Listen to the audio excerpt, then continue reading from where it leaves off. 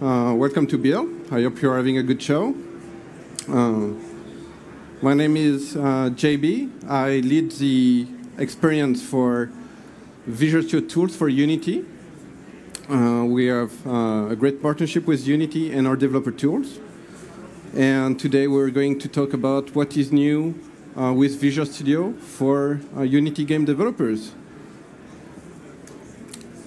If you haven't heard about it already, Unity is basically huge.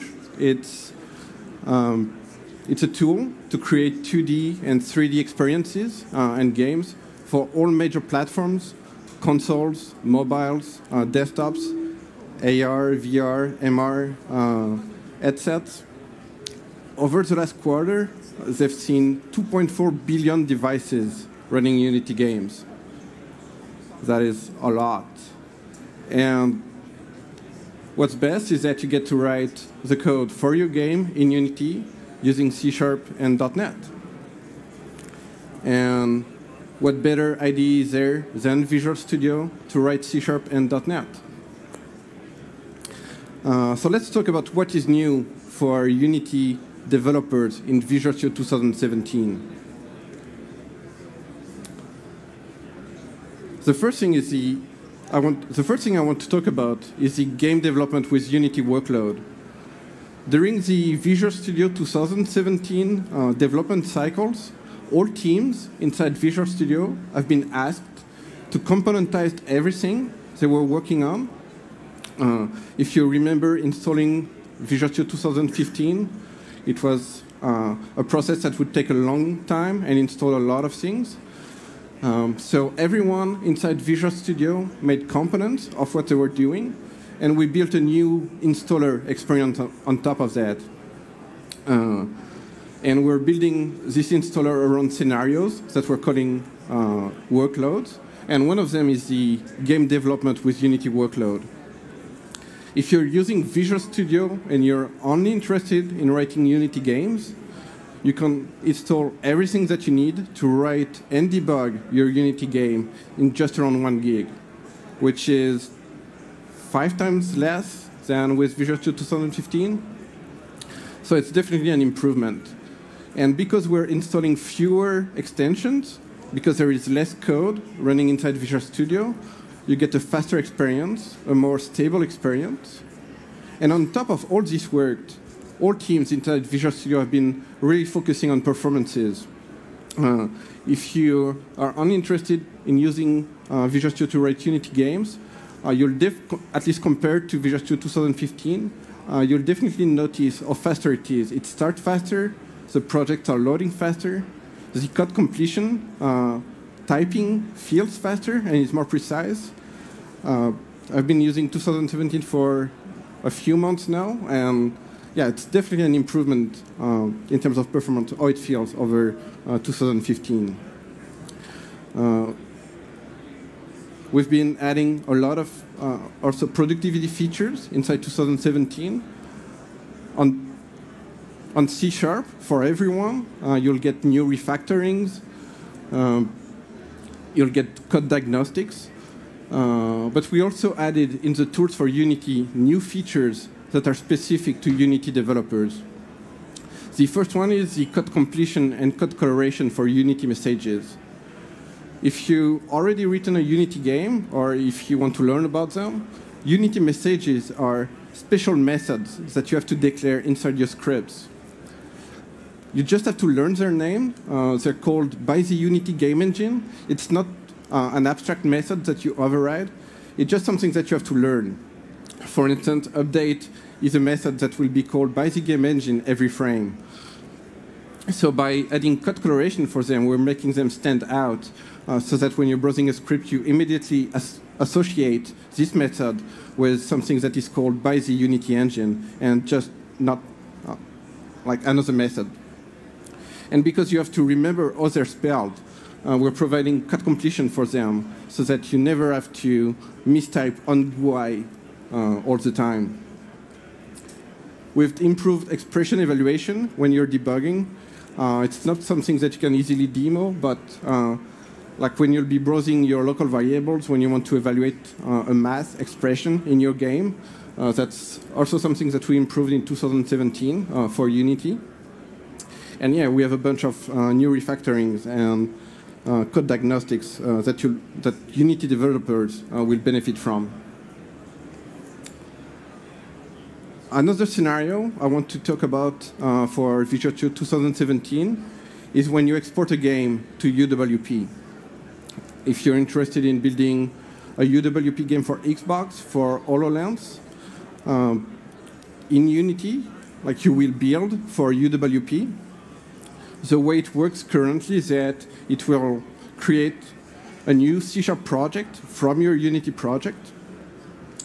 But Unity, since Unity 5.6, gives you the option to use this new runtime that they're already using on Android and iOS, named IL2CPP. It's basically the future of runtimes for Unity. They're using it in all their new platforms that they're supporting. So down the line, if you have a UWP application made by Unity, you should look into using IL2CPP. But as I was saying, there's definitely a difference in workflow. With the previous exporter, you could create C# projects and work inside those projects. And if you use IL2CPP, your code will be compiled by Unity to native code before reaching UWP. So if you already tried writing an IL2CPP game, export it to UWP, it's basically, and if you want to use the UWP APIs, you basically had to write them in the dark. There was no experience for that. So that's something that we built inside the tools for Unity. It's an obscure scenario, but if you already used the IL2CPP export to UWP, you'll definitely notice that it's a lifesaver. And the thing I want to show today, especially, is Visual Studio for Mac. We shipped the tools for Unity on Windows years ago already, and we always wanted to go after and provide an experience for all the Unity developers that are on Mac. Fun fact, Unity started on the Mac, so there's a lot of C# developers building games on Mac, and Visual Studio for Mac for us was provided us with the ability to provide tools for this population. It's very easy to set up. It requires Unity 5.6.1, which will be coming out in the coming days, at least this week. Setting up is super easy. You just set your Unity script editor to Visual Studio for Mac, and let's see how it works together. All right. So this is Unity with the sample project that comes with Unity when you install it. In this scene, this is a simple game where you fly a jet through rings in the sky. I set up Visual Studio for Mac to be the Unity script editor. So whenever I open a script, it will open inside Visual Studio for Mac. This is the Visual Studio for Mac that we announced this morning, the general availability of Visual Studio for Mac. And you get all the goodies of Visual Studio for Mac to write your Unity games, including especially debugging. So let's say that I want to debug the moment the plane takes off and the landing gear raises. So let me open the landing gear component, a piece of script, a C# code which is attached to my airplane, to the landing gears, and put a breakpoint when the landing gear is raised. Debugging is as simple as pressing attach, starting the game inside Unity, and taking off. I hit my breakpoint. I can step.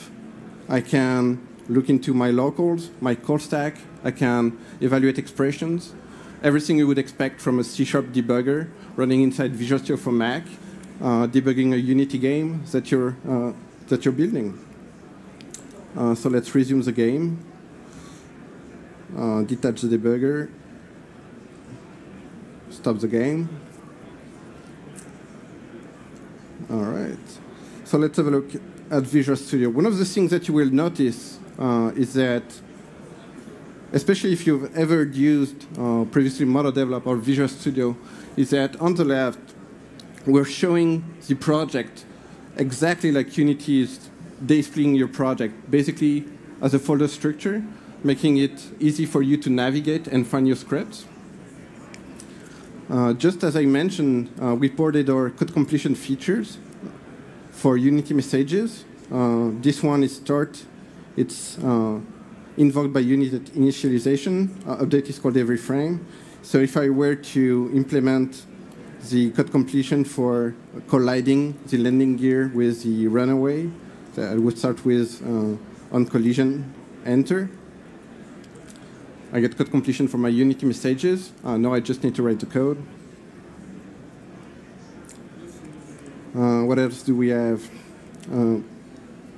One of the features we brought from Visual Studio on Windows to Visual Studio for Mac is the code coloration for Unity shaders. It's code coloration only. We don't have code completion yet, but it's already a good way to.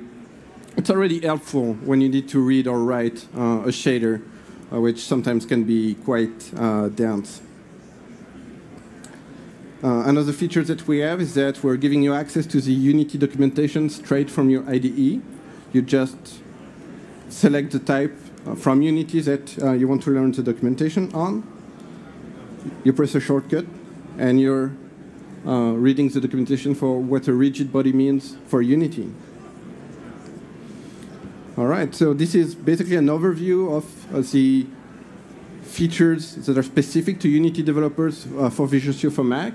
Of course, all the features that we have, code refactorings, code diagnostics that we brought from Visual Studio to Visual Studio for Mac also work. And yes, we're very much looking forward to see what you guys are going to build with Unity on Mac and Visual Studio for Mac. One word about what is coming next to Unity and to Visual Studio developers. As I said, Unity is going to release Unity 5.6.1 in the coming days. 5.6.1 is their stable version. Unity already has a beta of their next version available. They're changing their naming scheme. So the next version after 5.6 will be 2017.1. Which is going to be super confusing with Visual Studio, but it's also the beta where they're introducing their mono upgrade. If you've been writing Unity games, you know that you get to write C# and .NET, but you're currently running against .NET 3.5 using C# 4. And of course, I know that you guys want to use all the latest goodies from .NET and C#. So this experimental mono upgrade will give you Unity running on a mono 4.6 profile with C# 6. It will give us an improved debugger experience. They're basically using a scripting engine that is not 6 years old, which is a plus. And that will give you the chance to use all the modern libraries in the .NET ecosystem and to easily use them in your Unity project, including the Azure SDKs if you want to build the backend for your game on Azure. All right, that's what I have to show today. If you're interested in learning more about either Visual Studio on Windows or Visual Studio for Mac and making them work with Unity, we have a kiosk in the app and game development section where my team is there, and we'll welcome you with any questions that you might have. Thank you very much.